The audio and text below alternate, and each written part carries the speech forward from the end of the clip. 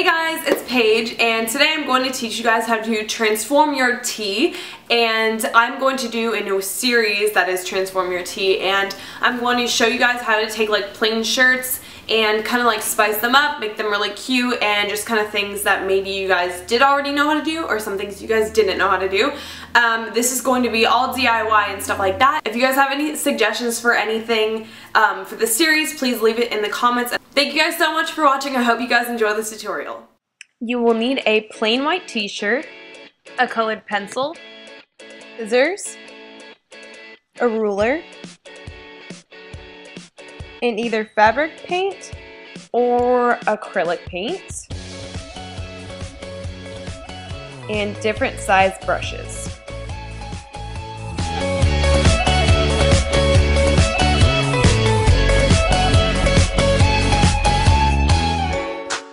You're going to start by drawing the neckline on the t-shirt, and you're going to want this to go down into a pretty low scoop neck, depending on like how high you want it or like how much cleavage or whatever you guys want to show. And then you're going to take the scissors and start cutting from the side shoulders, and make sure you don't cut the back. So cut it to about the middle, and what I like to do is flip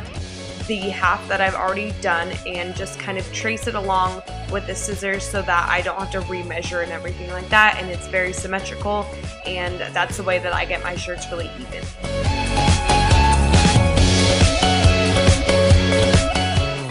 And then to cut the back of the t-shirt, you're going to do basically the same thing that you did on the front with the whole flapping over thing and cutting along the edge of that line.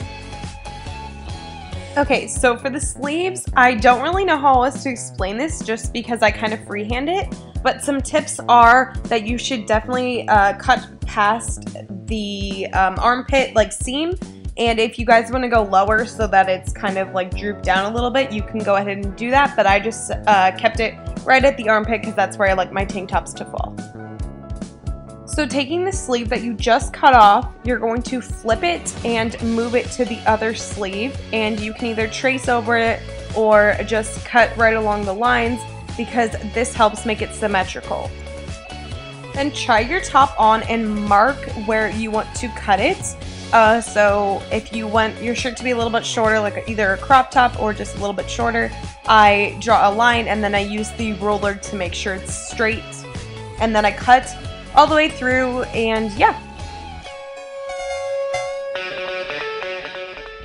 Then taking a piece of cardboard, just stick it in between the shirts so that when you start to paint, it will not bleed through or stick to the back.